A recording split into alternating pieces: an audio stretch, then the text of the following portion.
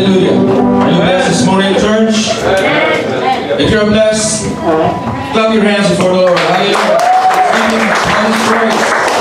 Amen. So tell you, this is the last time that we'll see, that we saw brother and sister Erdalyn led the praise and worship, because she will be going home for good in the Philippines next week. Amen. And we will miss her, because for a long time he was serving the Lord as a worship leader in this church. Not only in this church, but also in the church before, in ACM, and at church before that. So church, this morning, are you ready to listen to the Word of God? Amen. Amen. So be attentive, because we have a brand new, imported, speaker. And before I introduce him to you, I would like to say something about Pastor Mark. Pastor Mark is the current senior pastor of Jesus is Alive Ministry or Church in the whole United Arab Emirates. He's the senior pastor. Also, he started Vegiga in the UAE, and they have branches in, I think, in 7 Emirates already, Pastor. Yeah, they have branches in 7 Emirates. And he's also a member of the TNO, which is the Tribal Nation Outreach. And I believe he will be giving to you some of the information about this course, the Mission Tribals and Mission Academy. And he's been serving the Lord for long years. And as you can see, him still very young until now. Amen. Praise the Lord. So church, please prepare your hearts and minds to welcome our guest speaker this morning, Pastor Mark Vegiga.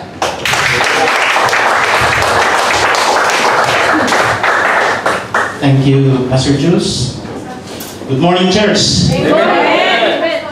Shall we all rise up and let us welcome the presence of the living God. Hallelujah. Father in heaven, we thank you. We glorify your holy name. This morning, O Lord God, we pray, saturate this place with your holy presence. Yes, Lord. Let your Holy Spirit move freely upon the hearts of everyone. And never allow anyone, O Lord, to leave this place without receiving your blessing, your press revelation.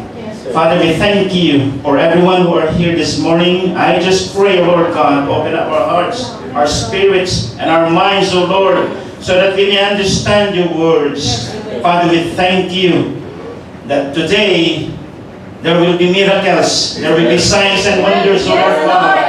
There will be hearts who are receptive to your words. There will be transformation of lives, O Lord God. And Father, I just commit to you myself this morning, O Lord God. Let your mind, O Lord, alone be lifted up. Let your hearts alone be known, O God. And let your name alone be lifted up in our midst. We thank you and we glorify your name. In Jesus' name we pray. Amen. You may be seated. Praise the Lord. I thank the Lord for this wonderful opportunity to minister to you this morning. Thank you for the invitation of Pastor Jules. And I thank also this congregation for you have been a part of the ministry of the TNO. You sent some of your members as a student last batch too. And after my preaching, I asked permission from Pastor Jules to, if I can present at least what is all about Tribes and Nations Outreach Missions Academy. It is actually a Bible school brought here by Tribes and Nations Outreach here in the UAE for the equipping of every pastors, church leaders, and workers. Now, open with me your Bible if you have your Bible in the book of Acts. Today, this morning, I would like to share to you one of the foundational teachings on how our church will be able to sustain, multiply, and go even farther and beyond our limits and capacity. Would you like that to happen in this church? Amen. Amen. Now, we all know in the book of Acts from the Bible that the early church started in prayer. Amen? I also believe with all my heart that when you started this church, most of your key leaders now, they knelt down in prayer before the Lord. Amen. Especially Pastor Jules. Amen? Amen.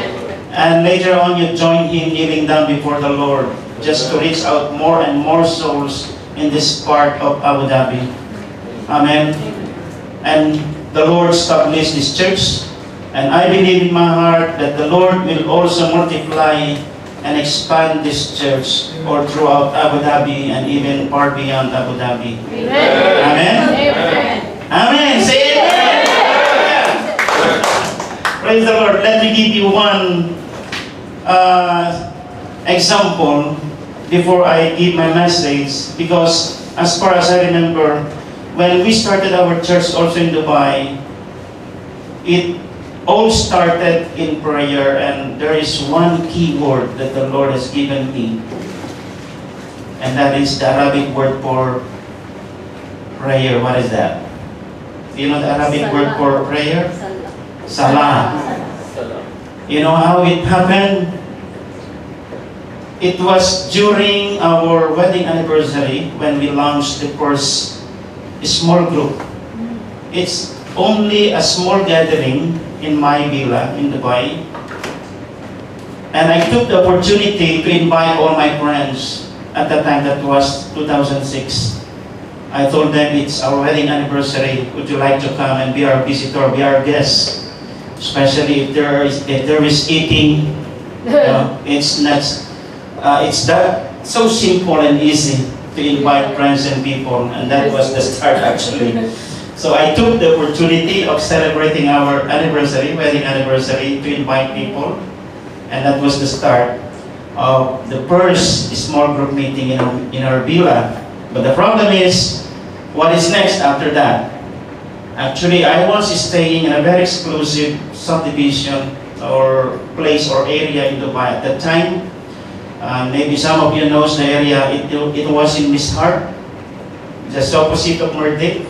I don't know if some of you knows about it. It's a very exclusive area where most of the prominent people lives in Dubai, from Dubai. So just like me, because I'm the son of the living God. I'm the son of the King of Kings. So it's a privilege. And all of you, we are all privileged. Amen. So you should believe that, because we have a special favor in the sight of God. If you are a believer, you have a special favor. Now, going back to my story, the problem is when all the people are started to leave, because the celebration is over, some of them told me, "Brother, Kuya Mark," they called me Kuya Mark, "we should have another meeting by next week." Asking permission for an anniversary is so easy, because the owner of my villa, maybe you would not believe, is the cousin of the ruler of Dubai. And that villa is untouchable. Untouchable. That's why I was able to start a fellowship. Later on, I will tell you more about it. The Lord gave me a keyword. And what is that keyword? Salah. No? When I was praying, I was kneeling down before the Lord. Lord, how can we have another meeting? They're requesting. And suddenly the Lord gave me a fresh revelation. Use the word Salah. Immediately I approached the owner, the wife, the owner of the villa. And immediately I told her, "Madam, can I invite again all my friends? Why? We want to do Salah." Really? You will do Salah? Yes, madam. Okay, pray for me, huh? Pray for me. Invite your friends and pray. Yes, definitely. We will pray for you. We will pray for Papa. We will pray for UAE, and we will pray for the people of UAE. Amen.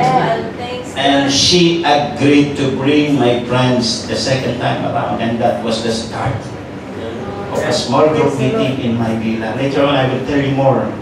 Now, the early church also started with what? Prayer. There were numbering around how many? Around 120 of them. They were praying in the upper room because everyone is engulfed with fear after Jesus Christ ascended in heaven. That was the scenario. If you know the whole book of Acts, and let us open our Bible in the book of Acts chapter 1. In the book of chapter 1 of Acts, let's jump to verse 12. I will not read and tell more, but I'll just give you some background time to time about the book. In verse 12 of the book of Acts, then they returned to Jerusalem from the hill called the Mount of Olives, a Sabbath day's walk from the city. When they arrived, they went upstairs to the room where they were staying. Those present were Peter, John, the 12 disciples. Let's jump to verse 14. Listen carefully in verse 14. They all joined together constantly in prayer. They all joined together constantly in prayer, along with the woman and Mary, the mother of Jesus, and with his brothers. What will make the people of God, or let us just say different denominations, what will make them to unite in one common activity? It is through prayer.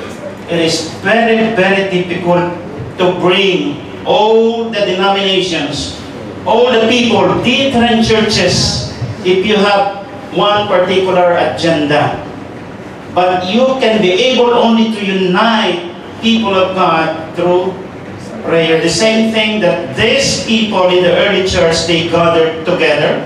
They were numbering around 120 of them, and they gathered in the upper room praying. And this was the word of the early church. Amen? Amen. Now I believe here in Abu Dhabi there are also different groups.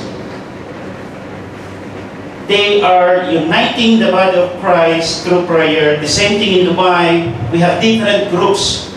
We have the Emirates Prayer Alliance. We have the Regional Transformation Network. I don't know here, I'm not yet familiar in Abu Dhabi, but in Dubai there are so many. We have Highway 19. I don't know if some of you know, or maybe some of you encountered and attended these prayer groups. But when there will be activities about prayer, it was the time that you can unite them.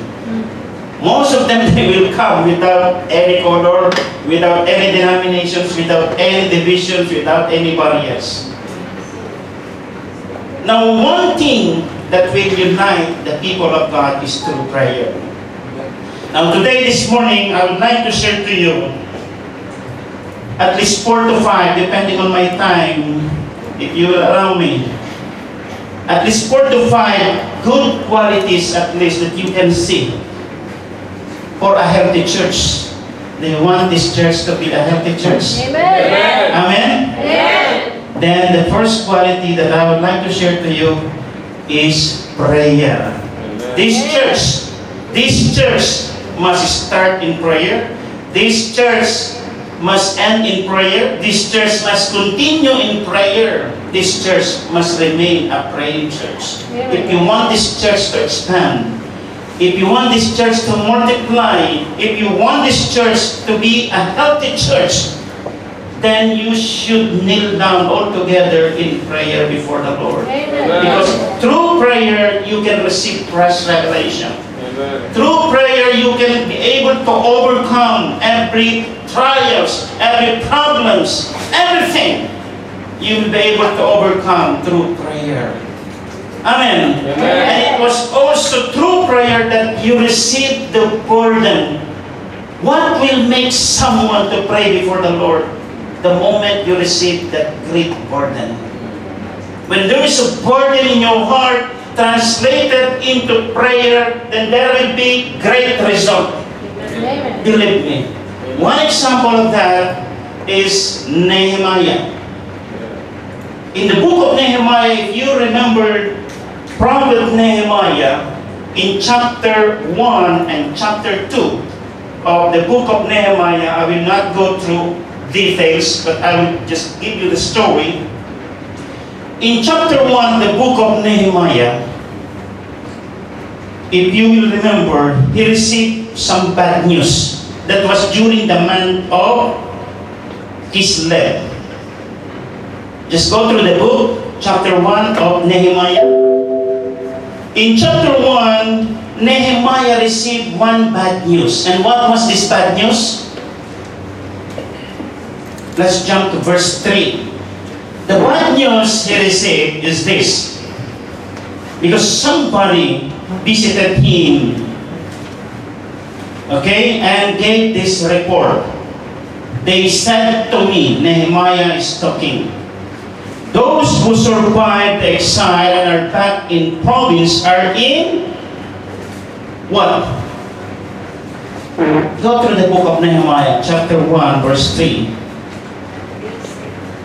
Nehemiah is talking about the remnants of Israel because most of them were scattered and went into exile in Babylon. And there were few Israelites who left and survived the onslaught of the enemies in Jerusalem.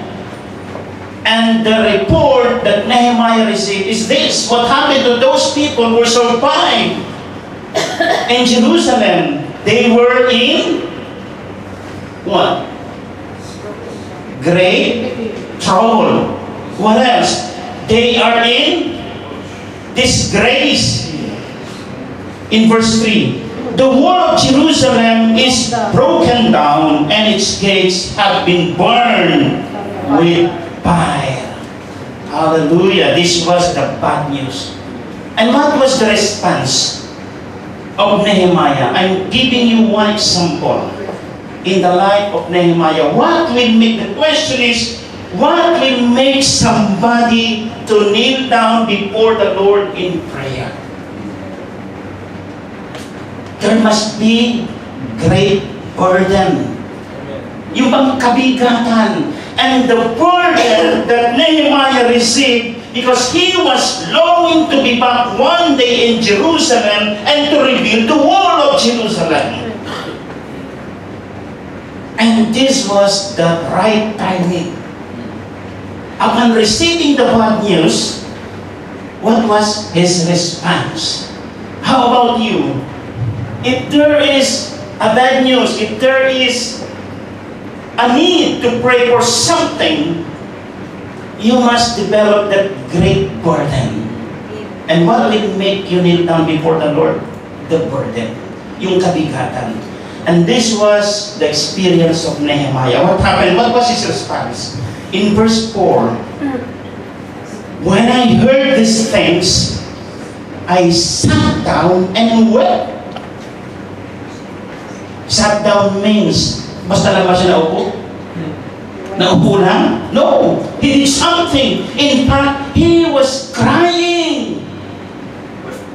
He wept and prayed before the Lord God of heaven. If you receive some bad news or problems or issues, anything, what will be your first reaction?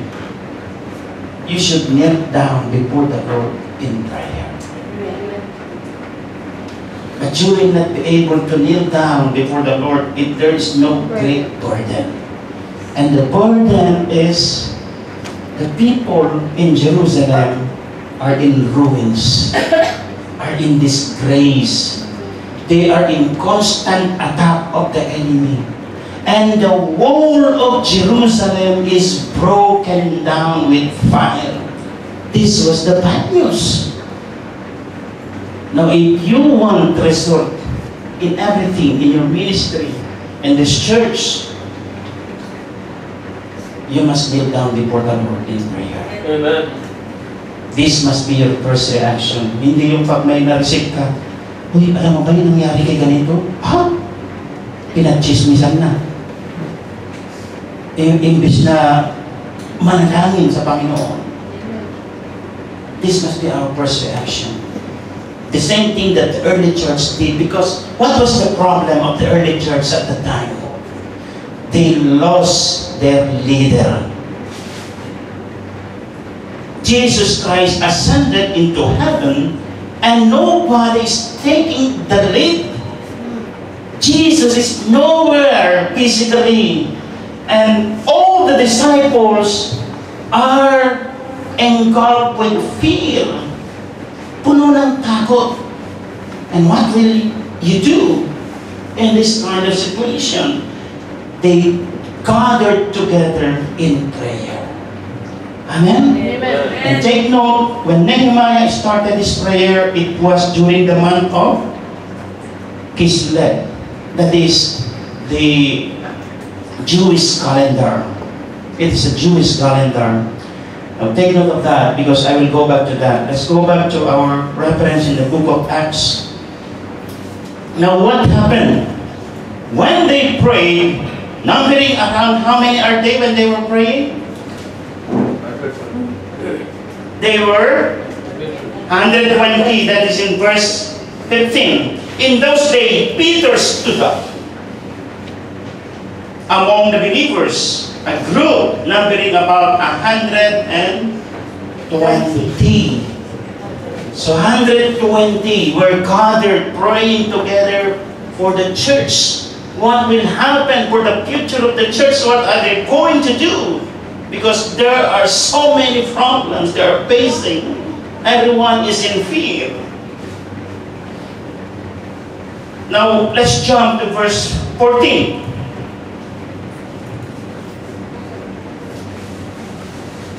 Of chapter 2. Then Peter stood up with the 11, raised his voice, and addressed the crowd, fellow Jews, and all of you who live in Jerusalem, let me explain this to you. Listen carefully to what I say. What was Peter needs to explain? Something happened when they were praying. What happened? If you read the whole story of the book of Acts, something happened when they were praying. Now, when you pray, when a church is praying, something will happen. And what was that? They experienced the empowerment of the Holy Spirit. Where in fact, most of the people who were there were saying that they are drunk. Malasing yan. Tanghaling tapat, naglalasing. Tanghaling tapat. No? No, it's not.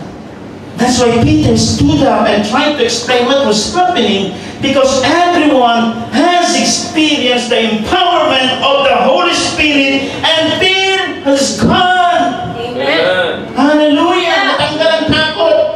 Amen. Nawala ang takot ng mga miyembro. And Peter, would you believe, Peter would deny Jesus how many times? 3 times. 3 times. Peter, what was the nature of Peter, by the way? Peter, who is very bold, hot-tempered. Ano pa? What else? Proud, mayabang. There is one more thing that you should know about Peter. What else? Come on, help me. Help me. Don't you know that Peter is also unschooled? No. He's a fisherman, Yes. and at the same time, he is unschooled. When we say unschooled, ano yan? What is that? Master's degree? Illiterate? Walang pinag-aralan. Sabi nga, some people in the Philippines, they were saying, grade 1 lang ang inabot ko. No read, no write pa ako. But Peter is also unschooled. Now, if you who are here seated today this morning, you reach at least high school education or college education, but I believe most of us reach college education. we are all highly educated, therefore, you are more than Peter. Amen? Amen. You can do more than what Peter can do. Amen. Amen? Amen. Now, what did Peter do? Ano ba ginawa ni Peter? Then Peter, in verse 14, he stood up with the 11, raised his voice, and addressed the crowd. Hallelujah. An unschooled disciple of Christ addressing the crowd. And we say crowd, how many? Too much. Hallelujah. Therefore, if you are more than Peter, you can stand in front of millions of people. Hallelujah. You can stand and declare the word of God no matter who the audience are. Amen. Amen. And you are capable to do it. The only key that you must experience, because something happened to Peter. Something happened to the disciples, and what was that? They experienced the empowerment of the Holy Spirit that gives them boldness, that gives Peter the boldness to stand in front of the people. Amen. Hallelujah. That makes Peter more bold, authoritative, and confident, because he has the power of the living God through the Holy Spirit. Amen. Amen. And he addressed the crowd. Now let's jump in verse 42 of chapter 2. This is the second quality that I would like to give an emphasis. If you want your church, first, this church must start in prayer. Prayer. Don't dedicate only one day for prayer. I don't know if you have a special day of prayer wherein all the members congregate and gather praying together. But you have to do this. Not just one day, but the Bible says they constantly pray without ceasing. You can always pray. You can always be in the mood or in the attitude of prayer, because prayer is a heart attitude. It is not only enough that you allocated and attended one day in prayer because you allotted one day in a week to pray together, but you, every one of us, must be always in the attitude of prayer. Just like what the early church has done. What they did. They devoted themselves in verse 42 to the apostles' teaching and to the fellowship, to the breaking of the bread, to what? Prayer. They just recently prayed. They gathered together, they constantly prayed, and still they continued in prayer. A healthy church never stops praying together. Amen. A healthy church continued in prayer. This is the second quality. You must continue to pray without ceasing. If you want your church to be healthy, you must continue. I'll give you one example. Don't you know that when you pray,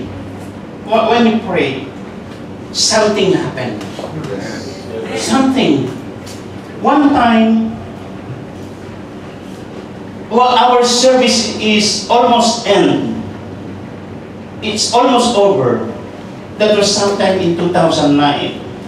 Then suddenly, the Lord impressed in my heart, pray for that person. When I look to the person, it's a young lady with crutches in her hands. She attended, the whole family attended the service. And yet the Lord told me, pray for that lady. Immediately, I requested all the congregation, please return to your seat. And we will pray for this lady. I called the whole family, I called the lady, with crutches in her hands.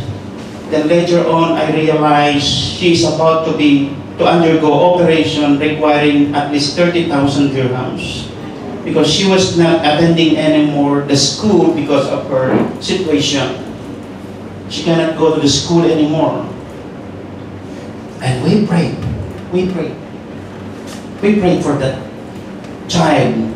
At the time, maybe she's around 12 or 13 years old. You know, when you pray, something will happen. Amen. Something will happen. We prayed for the child. Pray. We release the healing. And after the prayer, it's still the same. It's still the same. She's still wearing the crutches. And she's having difficulty to walk. But believe me, something will happen. After a month, the mother called me. The mother told me that her child doesn't require anymore to undergo operation. Hallelujah.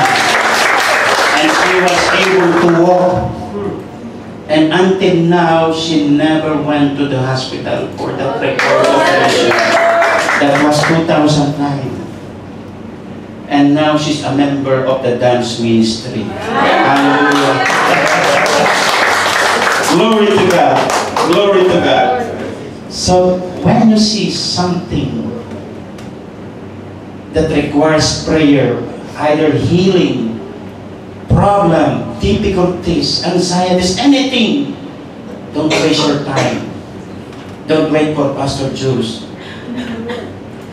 Especially if you are in a small group meeting. If you are in a small, somebody brought willing to be used as a living vessel of God. Thank you, Jesus. Thank you, Lord. In your most precious name, this is our prayer. And everybody says amen.